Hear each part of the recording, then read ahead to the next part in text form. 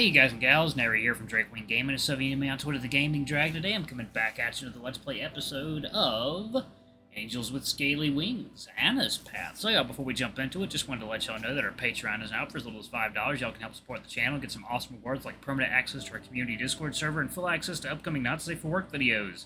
Anyway, let's go ahead and jump right back in. Alarm chain, you were up. Let's go, and tonight might be right for love. Alright. What kind of restaurant is this supposed to be? The self-serve. Oh. Self-serve? You're a bad girl, Hannah. I know. How well can you hunt? Me? Even if I knew how, it's not like I have any equipment here. Equipment? What a sissy. You've got hands and teeth. What more do you need? A long-range weapon, maybe? Like fire? I suppose even you could make use of that. Alright, since I'm apparently the only one capable of acquiring food, I'll be right back. Anna walked over to a fenced enclosure of animals that reminded me of sheep. She crouched and squeezed herself through the bars, after which I lost sight of her. Waiting game 2.0, start. It took only a couple of minutes for her to return, dragging one of the animals behind her with her now bloody jaws and hands. Jesus! Dinner's ready. Oh, what kind of animal is this? It's called a mouflon. Anyway, do you have a part you'd prefer? See how nice I am? I'm even letting you choose first. I'm an ass, man. No problem. Using one of her claws, she skinned the dead mouflon and divided it into various pieces. Do you want yours grilled or raw? Grilled. Unless prepared properly, raw meat carries a significant risk of diseases for us. How inept can your species even be? You can't hunt on your own, and you need tools and help at every step. You don't even have claws to cut things up. I'm not sure how you could ever survive in the wild. Seriously, what god did you piss off to end up like that? Evolution. I guess after millions of years of evolution, nature decided that we didn't need those abilities anymore. Instead, we got very articulate hands and arms, and our upright stance. Those let us do many other things. Like what? Who builds everything in your society? Who's responsible for the delicate tasks like assembling electronics, manufacturing, or cooking and bartending? That's mostly us, the runners. We've got proper hands after all. Now compare your arms to mine. Our arms are much longer and have way more mobility. Especially our fingers. They have an incredible amount of articulation. The difference between you and me is about as big as the difference between you and another of your species. Just imagine what we could do with our advantages. Oh, you think you can school me? Sure I can. Don't get cocky. We've overcome the limitations of individual species with all of our technology. Actually, we have technology back home that is far superior to yours. I'd love to see it, though we've already gathered plenty of information on your tech from the databases contained in the PDA. What will you do when we catch up? If you get there, we'll see. She opened her maw wide before a liquid shot from both corners of her mouth and onto the ground below the parts of the mouflon she had prepared.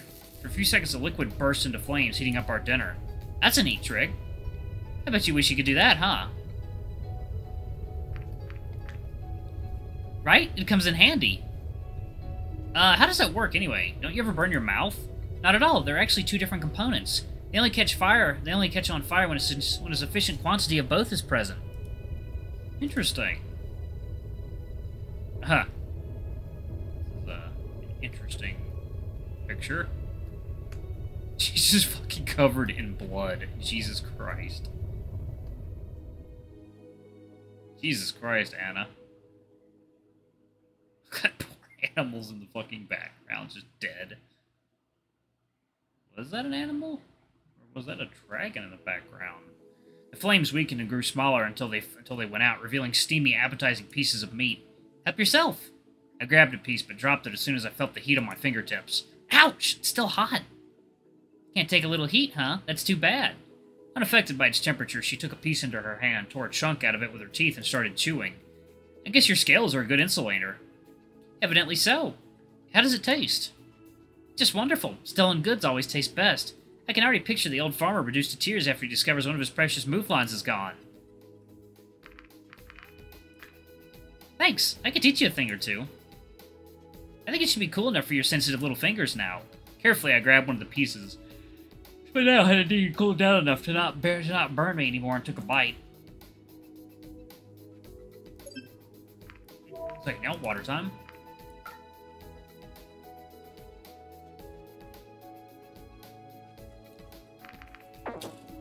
It kind of fucking sucks that Anna just, like, fucking killed one of, like, someone's animal. Or, like, farm animal. Like, that's really shitty. But she's not really hunting if it's in this enclosed area. It's like a dude shooting animals at a fucking zoo. It was a little bland, I had to admit, but not bad for something that was alive less than an hour ago and prepared in the wild. How do you like your mouflon a la Anna? I feel like a wild animal. What?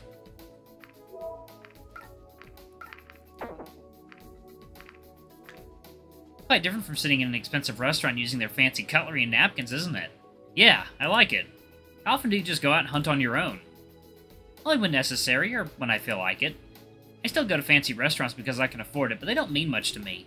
For me, it's all about the experience, and one isn't necessarily better than the other. I can see your point. This certainly isn't how I thought the evening would go, but it was pretty fun. Anyways, I'm stuffed. Me too. There's still plenty left over. What are we gonna do with it all? We can just leave it here. Hey, maybe the old farmer will help himself to it. Heh. Yeah, he should pay me for cooking him such a nice meal. We should probably leave before that senile has-been wakes up from his evening nap. Yeah, let's go. Well, that was interesting. Wait a minute, I've got something for you. Is it a vagina? Here you go, your test results, black on white. Thanks, but did you really need to spend all that extra time getting this done today? I just wanted to get it over with when I had the chance. Maybe you should start thinking about not working so late on a regular basis. It might do you some good, Anna. You know, I think you have a point. I haven't been feeling like myself lately. There are various reasons for that, but working too much might be one. Today was kind of fun, so maybe I should make the effort to get out every once in a while. Speaking of which, now that our date is officially over, we should talk about your end of the deal. Of course. There's an opening soon where I can fit you in. I'll call you with all the details. I shall be looking forward to that.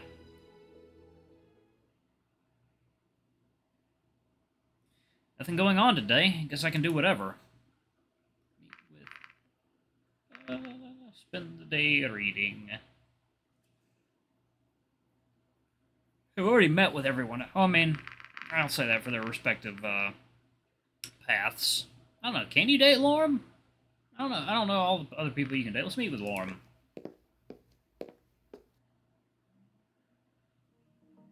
I went to the bar where Lorem had suggested as our meeting place.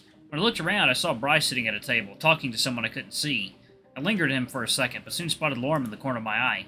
There you are! Oh, hey, Lorem! It looks like you've seen this before. Skip to the end of the scene. No, don't skip ahead. As you wish. It's good to see you. I thought you might not show up. Am I late? Not at all. I got here early. I'm kind of surprised you wanted to meet me here. Don't take this the wrong way, but are you even old enough to drink? What are you talking about? Oh, I see. I can assure you I'm a fully grown adult. My species doesn't get much bigger than this. Speaking of which, are you fully grown yet? How big do humans usually get, and how do you stack up, comparatively speaking? Oh, would you mind if I took some notes? Before we get to that, you haven't even told me yet what exactly all this is for. Are you sure you're not a reporter? If I was, Sebastian wouldn't have let me meet you in the first place. Second deal. Water time.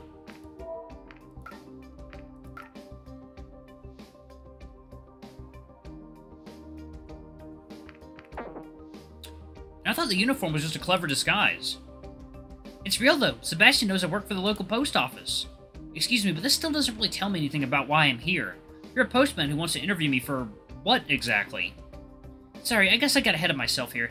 Maybe a full introduction is in order. After that, you can still decide whether you want to go through this go through this or not. Sure, go ahead. I recently graduated college with a degree in computing and moved in here with a good friend of mine. This town doesn't exactly offer the best opportunities to put my degree to good use, though. Then why move here in the first place? Living in the city can be very expensive. I can always move later when I get a job there. I've got other plans right now, though. I'm working on a video game. Exactly!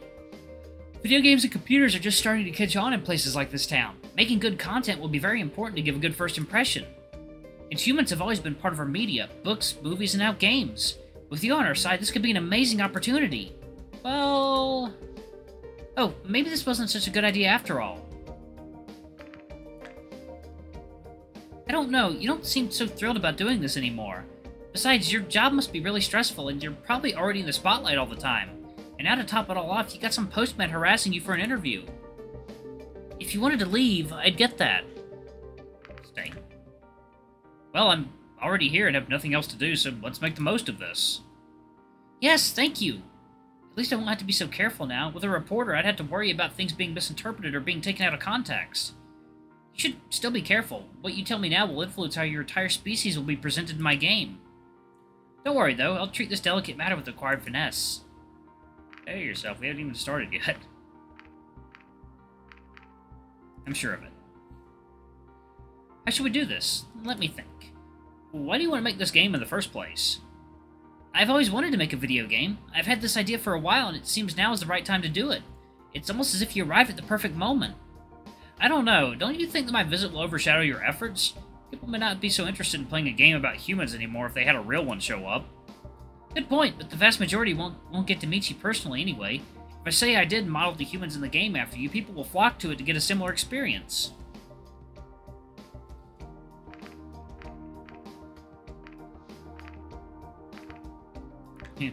Ha.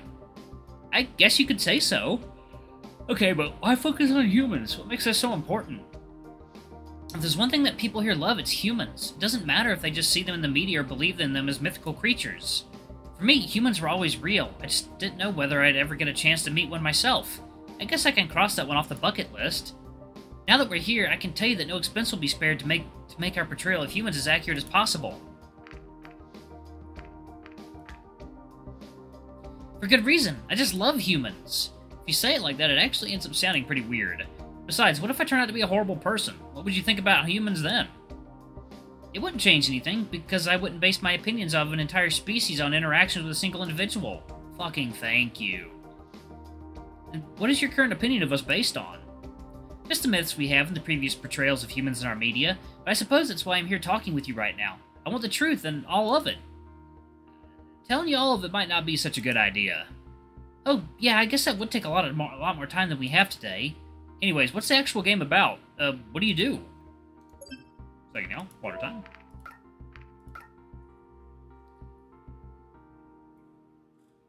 Ah, delicious. Strawberry mango bubbly water. It's a community simulation game. It all starts with the player's character moving into a procedurally generated community, which is inhabited by all kinds of mythical creatures, humans included. Mythical creatures like humans. Not only are the towns you move into unique, but the inhabitants are too. There are a variety of traits that get randomized, both in looks and personalities, The Sims. There are many things you can do, but it's very open-ended and you can live your life there however you want. Oh, interesting. It is. At least, I hope others feel the same way about it. What other mythical creatures are there besides humans? I haven't worked that out yet, but humans alone give us a lot of material to work with. How so? The question of the mythical human can be tackled in a variety of ways. There are many different interpretations of what humans are like. For example, in general, the mythical human can be divided into three categories. Firstly, the human as a physical creature. Secondly, the human as a non-physical entity. And thirdly, the human as a spiritual being. Let's start with the physical aspects. Sure, since one of our myths tells us that the human who created us eventually turned into a dragon, there's a lot of room for interpretation as to how similar humans actually are to dragons. I can see you don't have wings, but most of us are able to create fire in some way, or at least have a breath weapon. How about you? Make fire, does that count? Not really. Having hands that are dexterous enough to do that is remarkable, though. It is a bit strange, though, because our myths also say that you gave that ability to... us. Interesting. Maybe it's meant to be taken literally, meaning that when that ability was given to us, you lost it. Or maybe we never had it in the first place. Humans are known to have created a lot of things out of nothing. After all, we only needed to discover how to create and use fire because we didn't have a natural ability to do so. We have a proverb that sums this up pretty well. What is it? Necessity is the mother of invention. So a lack of natural abilities drove innovation forward. What an interesting thought. Here's another thing. You may have many different images of humans, but in the end, only one can be right. Oop. Alright, y'all. I'm going to go ahead and pause it right there. Thank y'all so much for watching. Don't forget to like, comment, subscribe, ring that notification bell, and check out our Patreon if you can. It always helps. Anyway, I love you all. I'll see y'all in the next video. Bye-bye.